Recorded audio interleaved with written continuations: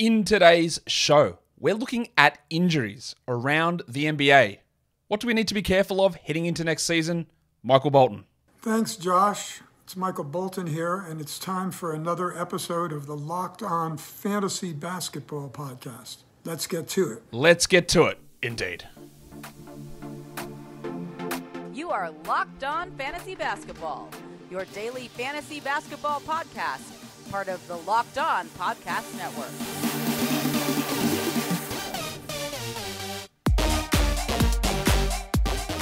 Hello and welcome to the Locked On Fantasy Basketball Podcast, brought to you by Basketball Monster. My name is Josh Lloyd and I am the lead fantasy analyst at basketballmonster.com.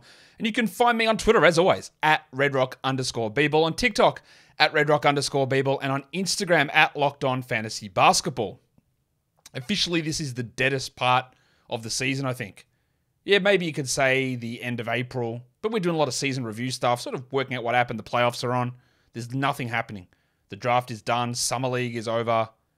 There's unsigned free agents like PJ Washington, Kelly Oubre, Christian Wood, who might have an impact on teams, but that no one's signed. We've got trades waiting with Damian Lillard and James Harden, perhaps, most likely, moving teams. But nothing's happening.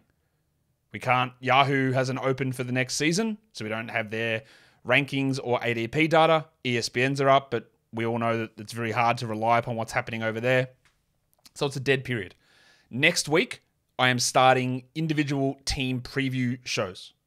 They're a good way, again, to get baseline. We talk to the players. The players? Not the players.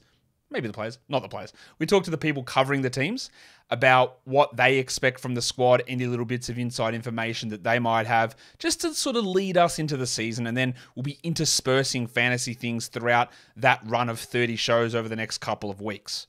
Yesterday, we had a Dynasty mock draft with Matt Lawson. We went 300 players deep. Probably should have gone deeper. Go check out that mock draft. I will have redraft mock drafts coming. Oh, there's going to be tons of them. We're going to have those coming, but not until we really start to get... I've got to finish projections first. But also until we get into, probably the middle of August, we'll do our first one of those and run from there with some mock drafts all the way leading up to the start of the season, October 24th. A couple of other things that I'm working on. I'm working on, and I think I'm there with it, I'm not sure. I'm working on a dynasty ranking formula. It's been a long time coming, and I'm still not sure that I'm 100% there. But part of the reason that I have in the past not really put out, here's my Dynasty startup rankings. A is that Dynasty is really hard to do in terms of overall ranks because there's different ways to approach everything. Rebuilding, contending, where you're looking at age, that sort of stuff. And when I do projections, they're not, I'm going to pull a ranking out of my ass and put a guy there. It's all based on projections and individual statistics. I think, I'm not 100% sure on it, but I think I am getting close to unveiling something I'm going to be calling the Dynasty Factor, which is a number that we derive that we can add onto individual projections each season that will hopefully give us an idea of where the players rank in Dynasty. It's not going to be an exact science, of course, but I am working on that. The second thing I'm working on is... You know that I always like to tweak rankings because I think the individual 9-cat rankings that get put out on certain sites where it's just straight Z-score numbers, I think that they're misleading and I think that they are wrong. And I have uncovered something which I think will shake things up. I can't say too much more on it because I don't want to get people's hopes up because it might not actually work out. It might not be possible to do, but I do think that I have found a way to rank players which is more accurate and more useful. Now, it almost definitely won't be universally taken up by people and you'll still get those old ranking numbers, but I have a lot of things going on in my head and with lots of spreadsheets going on at the moment where I am trying to figure out, and I think I have found some sizable enough holes in ranking formulas that does skew some of our belief of players and the way we build fantasy teams, that if this does work out, I don't want to sound like it's too important, but I think it would be relatively game-changing. I hope it works out. A lot of testing to be done on it. But they're the two things I'm working at. My new rankings formula and my Dynasty Factor. Yeah, Dynasty Factor. That's what I'm going to call it. Now, that's 5 minutes of waffling. I don't normally waffle that much to start off a show, but again, there's nothing happening. So I just thought I'd give you an update on things that are going on. What I am going to do over the next 2 shows is injury updates across the league. We're going to start with the Eastern Conference and talk about players, and things will crop up once we hit media day in the beginning of training camp, which is usually the end of September, around the 20th of September usually. So we're 6-7 weeks away from that. We'll get injury news cropping up, but these are the things that we need to watch for now. The situations that we have some concern over about players entering the season injured. Warning. Let's get it on, Gilly. All right. So we will head to Washington first. We are doing the Eastern Conference. 2 players there that missed significant chunks, if not all of last season, that we do need to pay attention to. One of those is the Italian cock, Danilo Gallinari. Hands up, my cock! Who tore his ACL before he tore it at Eurobasket, which happened around September last season. He is ready to go. So he signed with Boston and never played. And now he is in Washington. I have no idea how he is going to fit into this Wizards rotation. Probably as Kuzma's backup. But then there's Avdia. Oh man, that rotation is weird. But Gallinari is not likely to be a standard league guy. But someone that we can stream in when we need some points and some threes. He's going to miss time. He's going to be on limited minutes. He's going to sit back to back, so I would guess. And he'll probably have fake injuries towards the end of the season if he is, in fact, providing positive value, which he may or may not be. Fake. The other one is Ryan Rollins, someone that I did draft yesterday in that Dynasty mock draft, really late. He played about 10 games last season and suffered a broken foot. And he was a guy that at the top of the second round of the 2022 draft I did like quite a bit. Was really buried for the Warriors, but now he heads to a Wizards team where in the future there are openings. Yes, Tyus Jones is probably the starting point guard. Delon Wright is there as the backup. They also have Landry Shamet, but let's be fair. Delon Wright's 30 years of age. Landry Shamet's bad. These are not guys they are relying upon to carry them through, and I am not saying that Ryan Rollins is their point guard of the future. Don't know. I think he can be an interesting rotation player, and when he does get minutes, especially in April, when the season becomes a shit show for bad teams like the Wizards, Rollins is a very, very interesting player, and at least we get to see him in a somewhat larger role this season.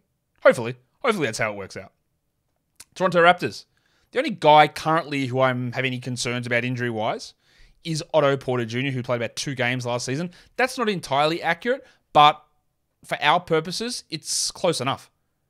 Porter signed after playing the season before for the Warriors, moved to Toronto because his wife was from Toronto, and then went ahead and played 8 games and 18 minutes a night with a foot issue again. Porter has only just turned 30. It feels like he's 100 years old. He's only just turned 30. And if he is healthy, that adds another name to the mix of Chris Boucher, Thad Young, Precious Achiuwa, Jalen McDaniels. Just another 5, 6'9" forward/centers off the bench. Porter's not going to be a fantasy guy, really, at all. But another name that's there that can play minutes and impact the value of a lot of different bench guys for deeper formats. We did get news today, though, of an injury, and that is the table, Montrezl Harrell, tearing his ACL and meniscus, and that is done. That's season over for Montrezl Harrell, who opted out of his player option. The Sixers brought him back, and we go, what are the Sixers doing? Why are there 5 centers on this roster? Embiid, Paul Reed, who they brought back, Mo Bamba, who they brought in, Montrezl Harrell, who they re-signed, and Filip Petrusev, who they signed. Well, they're down to 4 centers now. And I still think that Reed is the primary backup, and there'll be some nights where Bamba gets some minutes. But we'll see how Nurse likes to run that. I don't know. Nurse has no problem running a smaller center, which is Paul Reed. But Harrell is out of that mix. I think that might be the end of Harrell's NBA career. He was already teetering. He was already bad. And now he's torn an ACL and he's over 30. So yeah, Harrell is out of there. I don't think he was going to be a part of the rotation anyway. But even if he was, well, he's not going to be now. Today's episode is brought to you by Ibotta. You pick up burgers or hot dogs for a summer barbecue. Hot dogs to me are not something that go on a barbecue, but according to Ibotta, they are. But I know you guys in America would put a hot dog on a barbecue. I don't know. We do hot dogs differently. Sausages on the barbecue? Sure. Go pick them up. That's not the point of this ad. Well, you're picking those things up, so why don't you get cash back for it? And you can do that with Ibotta. It is officially summer for you guys, and a new season means new clothes, but your closet shouldn't be the only thing that is growing when you're making these purchases. You can do that with cash back with Ibotta. Food, clothing, whatever it is, Ibotta gives you cash back on hundreds of grocery items or clothing items or whatever it is that you are purchasing. The average Ibotta user earns $120 per year. That could cover the cost of an entire shopping trip or a flight to go visit relatives that maybe you should go see more often, or a nice fancy dinner. Right now, Ibotta is offering our listeners $5 just for trying Ibotta by using the code LOCKED when you register. That's $5 for free. $5 might not seem like much, but they're literally saying, have $5. Have it for free. That's all you need to do. Go to the App Store or Google Play Store and download the free Ibotta app and use the code LOCKED. It says here that LOCKED is in lowercase, so just be careful of that. Even the L is lowercase. It doesn't specify that it needs to be lowercase, but they've deliberately written it in lowercase, so I'm telling you that. That's Ibotta, Ibotta, in the Google Play or the App Store, and use the code LOCKED. Again, it's all lowercase. Yeah. It's time.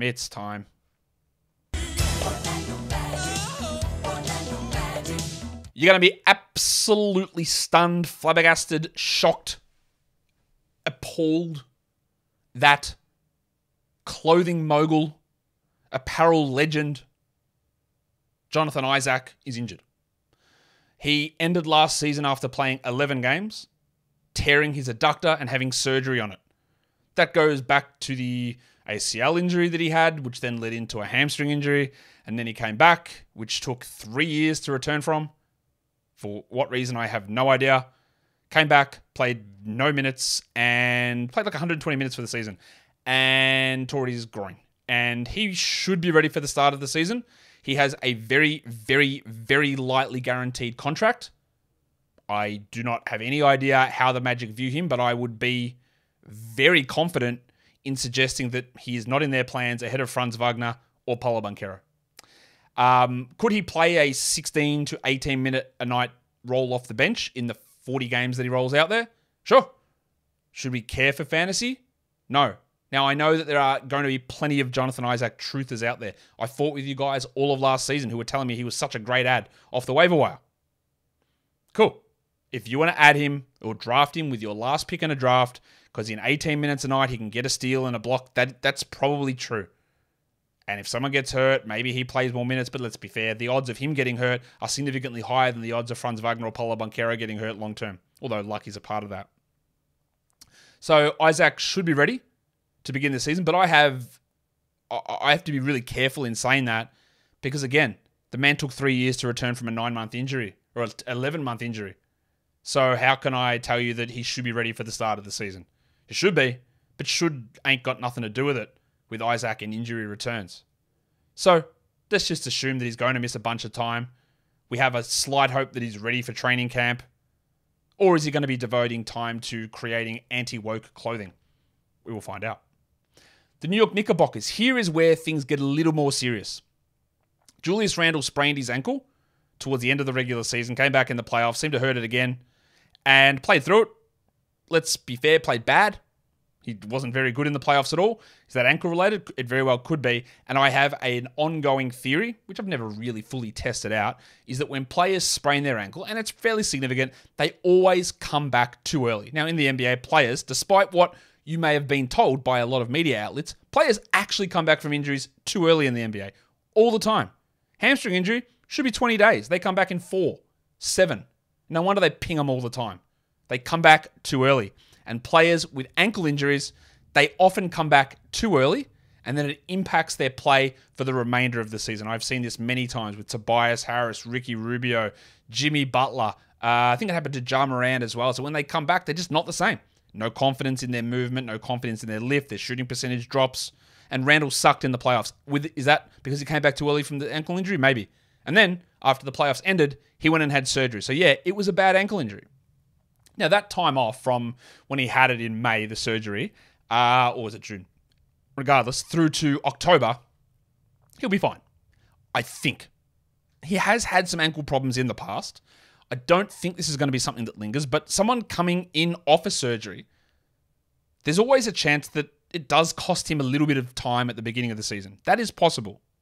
So just be aware of that when valuing your Knicks guys, especially if you're doing drafts before training camp starts, that Julius Randle had ankle surgery. That might also impact his conditioning. Does he start off the season slow? All of that is a factor. The other two guys on the injury report are Dylan Windler, who signed a two-way. He's had foot issues forever. I don't think he even played a single game last season for the Cavs because of that foot. He's now on a two-way there. I don't expect much from him. And the other one is Emmanuel Quickley, who did hurt his ankle also in the playoffs, and I think didn't play the final 3 games of that series against the Heat. That is not something that I think there's any lingering impact from, not like the Randle one where he had to have surgery, but it is just a quick reminder that Quickley, didn't mean for that quick pun in there or quick alliteration, not even alliteration, I just said quick 2 times. I don't think that Quickley ankle injury is something that's important for us. The more important factor on Quickley's value is the addition of Dante DiVincenzo. But he did miss those last couple of games of the season. Here's another one that is important. In fact, 2 that are really important. Giannis Antetokounmpo. Giannis is not going to play in the World Cup, I believe, and we have talked about this for probably at least 3 years. That Giannis's knee is rooted. I'm going to be talking with Kane Pittman at some point for the Bucks preview in the next couple of weeks, and we'll talk about this. But Kane told us this a few years ago, that Giannis has a long-term knee injury that is always going to keep his games played down, and he will have plenty of maintenance days. And I believe that Giannis has undergone a small cleanup surgery on his knee again after he missed time last season. And we saw big declines from Giannis. Forget the free throw percentage. That doesn't matter for fantasy. Well, it does, but it doesn't in Giannis's case, because you know that if you draft Giannis, you're losing free throw percentage. That's just how it is. It's like if you drafted Shaq back in the day. So if he shoots 30% or if he shoots 60%, it doesn't actually really matter. Maybe in some roto leagues, there's a slight difference. But in head-to-head as a general rule, it doesn't matter. What does matter is that Giannis's steals and block numbers dropped. And his scoring went way up. His usage went up, which is interesting. But the defensive numbers dropping, is that a preservation thing on his knee? Well, I can go hard because of my knee, but I can't go as hard defensively. That's somewhat of a worry for where he sits. Now, the decline of Giannis's value last season is significantly overstated. But I am a little worried that this ongoing knee problem, another knee surgery, he's going to miss games this season. He's going to miss games, whether through back-to-back rest, the knee, he's going to miss games. And then do the block and steal numbers return. We've also got a new coach there, Adrian Griffin. We'll see how that all works out. The other one is Khris Middleton, who had a disaster of a season. Had a knee injury in the 2022 playoffs, and then had wrist surgery in the offseason, which we thought he would be back from about 2 weeks into the regular season. It took about 6 for him to come back. And then when he came back, his wrist was okay, and then his knee was a problem again. And they just managed him through this knee thing. It was out for about a month with like knee soreness, and then he had limited minutes, and they eventually ramped him back up. And he started to look okay towards the end of the season. But then another knee surgery. And like Middleton had knee problems back in college. Like Giannis, this is feeling like it is a long-term thing. Like it is not you tore your ACL at age 24 and you're okay. This feels like it is going to be an ongoing issue where there's always a little bit of trouble with Middleton's knee, where you're going to be in a situation where he sits some back-to-backs and he probably never touches 70 games again. So both Middleton and Giannis coming into the season with knee injuries, even though we expect Middleton to take gigantic steps forward from his overall rank numbers of last season, there is still that absolute concern there, and there's no way that I'm looking at him as a top 45 player with that knee injury persisting. For Miami, we're in a pretty good spot. Jaime Jaquez had that shoulder problem, which caused him to miss most of Summer League outside of the first game in a bit. I don't think there's any worry about that carrying over. And who knows if he even plays for this team. Other guys who are injury prone on that team, like Tyler Hero with the hand problem, who is fine and ready to go, or Kyle Lowry with his myriad of issues, or Jimmy Butler with his toe and back and knee and whatever. They're all currently healthy. That doesn't mean they're going to stay healthy, but they're all currently healthy for the Miami Heat, whose big question is, who the hell's even on this team? For the Indiana Pacers, if you look at their injury report at the end of last season, everyone was out. Tyrese Halliburton was out, Buddy Hield missed the game with an illness, I think, there. Miles Turner was out, Isaiah Jackson was out, TJ McConnell was out. They were just tanking. That's it. None of those injuries are an issue, but there was a surgery to Jarris Walker after Summer League. Hello. Had a surgery on his elbow after he shot approximately 12% from three. Was that impacting his shooting? I suppose that's a possibility. It doesn't appear like it's going to be something that bothers him heading into the season, but losing 2 months or so of practice time, of acclimatization to an NBA environment, maybe he misses some of training camp, I'm not really sure. That would lean me to believe that Obi Toppin is in the driver's seat to be the starting power forward for the Pacers, meaning that Walker's a reserve, who I do think it shouldn't take too long for him to overtake Toppin, but the thing with that is Toppin's skill set next to Miles Turner and next to Tyrese Halliburton is amazing. I think that is the perfect, and I don't like Obi Toppin necessarily as a player, but I think the fit next to Turner and Halliburton, you could not pair him with two better options. Whereas Jarris's inability to shoot, and he's not as much of a transition lob threat the way that Obi is, that would definitely, to me, at the beginning of the season, I think that Rick Carlisle will come in thinking Obi's going to have first crack at it, and Jarris probably takes over, but it is a good situation. So just remember that. That was a long-winded explanation. Let's go to the Detroit Pistons. My name is Richie Cunningham. Yeah, Cade missed all but 11 games last season with that stress reaction in his leg. Had surgery. Probably, honestly, could have played at some point through it or come back if they were a team that was serious, but they weren't. But now he's back. He's fully healthy. He's ready to go. There is risk of that sort of thing recurring, I guess. But from my memory, the two players of note who have had those similar sort of problems in the NBA are Bradley Beal and Drew Holiday. And neither of them have had any recurrence of them in like 10 years. And the understanding I had is that Cade probably could have played through some of the stress stuff, but it wouldn't have gotten better. And having the surgery is a gigantically high chance of fixing the problem permanently.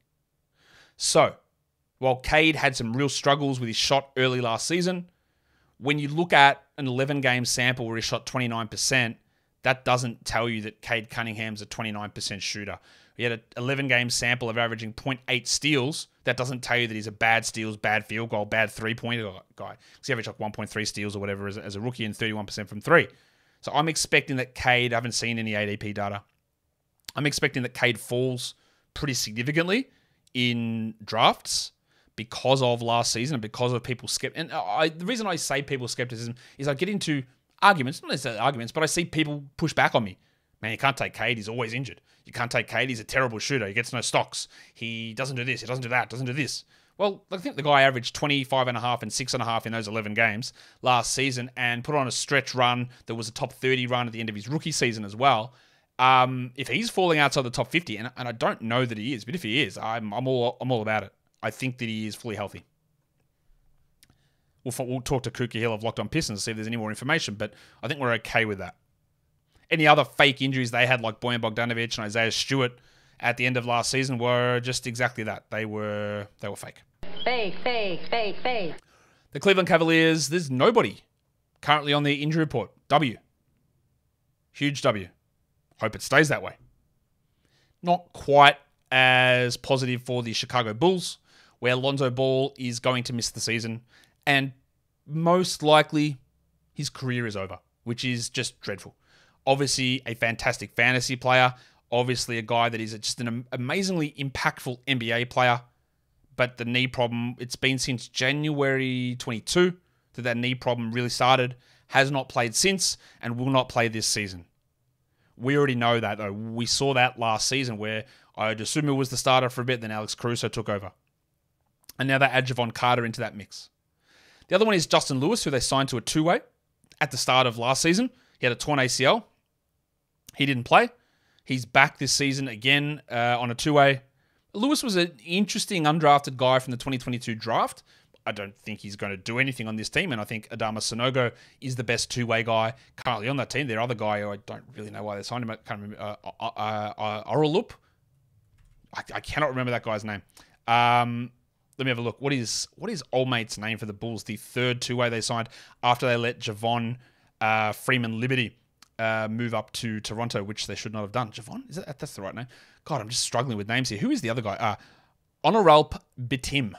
Shout out to all my Turkish listeners. Let's go to Hornets, where they had some actual injuries and some fake ones down the stretch. There was fake injuries for Hayward and PJ Washington and Terry Rozier, but there were some real injuries as well. LaMelo Ball sprained his ankle, came back, sprained his ankle, came back, fractured his ankle. Does that mean LaMelo Ball is going to injure his ankle every single season? No. He came back too early from the first ankle sprain, stepped on a fan's foot the second time and sprained his ankle, and then the ankle fracture was just bad luck. He should be ready to go. He played massive minutes under Steve Clifford last season. I expect a very big season from LaMelo Ball, and I am definitely not shying away from him because he had an ankle problem last season. Miles Bridges will miss the first 10 games of the season due to a suspension. Not technically an injury, but an unavailability. So factor that in. I also don't know how, and I can't wait to talk to Doug from Locked on Hornets about this, how they're going to value Miles, because he's almost definitely not going to be there next season. But do they prioritize Gordon Hayward, who's almost definitely not going to be there next season either? Yeah, obviously they'll prioritize Brandon Miller, and we still don't know about the situation with PJ Washington. Is Bridges going to be a starter? Because he was significantly a better player than what Hayward was 2 years ago, but as the year out impacted that, are the Hornets just not interested in him being a big part of what they do? I don't know. So the 10 game already hurts. Will he be in shape, out of shape? How does it all look? I still think he's draftable towards the 90 to 100 sort of mark in a draft, and that could really pay off as a top 30 guy if it works out. But there's a lot of question marks there. Cody Martin played like 2 minutes on opening night. The Hornets, with their worst injury reporting in the league last season, listed him doubtful for about a month. He came back. I think he played one more game. Then they listed him doubtful again and then said he got surgery and then never updated anything. He had a nondescript knee injury all season, so basically a lost year for Cody Martin. Cody Martin's a guy that's never going to be a starter on this team, but it's just another 20-odd minute a night wing/guard to add into the mix. Now, it doesn't seem like Kelly Oubre is going to return, but they're also adding Miles Bridges and Brandon Miller into that mix, and now Martin as well, just to further confuse things. And then the big fella also had an injury at the end of last season, a legit one. Oh, hi, Mark. He had a thumb issue. I thought he'd get surgery and they'd just shut him down. He actually returned and played a few games and then he was done. But then he did have surgery after the season. Not sure why they didn't do that earlier on. That should be no problems. But the fact that he did miss the end of last season with a thumb issue, injury, had surgery, it's worth us mentioning. It's not going to impact the season moving forward. Onto the Brooklyn Nets. The pimple, Dariq Whitehead, had a second foot surgery just before the NBA draft, didn't play in Summer League, had a foot issue all through last season with Duke as well. He's not going to be having a large role on this squad, especially as like a just turned 19-year-old off his second foot surgery. They will be very, very cautious in easing him in. I really, really like Dariq Whitehead and his upside long term, but I don't think we're going to see much from him this season when you're going to have Bridges starting, obviously. You're going to have Cam Johnson, there's Finney Smith, there's O'Neal, there's Cam Thomas, there's Lonnie Walker. All those guys are involved. Whitehead will probably get some game time with Long Island. You might get a little bit for him for Brooklyn, but he's not going to be a factor. The other one is Dennis Smith, who had a bit of a toe injury at the end of last season. Don't expect there's any problem with that as we move forward, as he is likely the backup point guard. Well, it depends how they run things, because Ben Simmons might be the starter and Dinwiddie then gets backup point guard minutes. But Smith will get minutes in the teens, I would think, as an elite defensive guard. Obviously cannot shoot at all, and we're not drafting him anywhere. The Boston Celtics.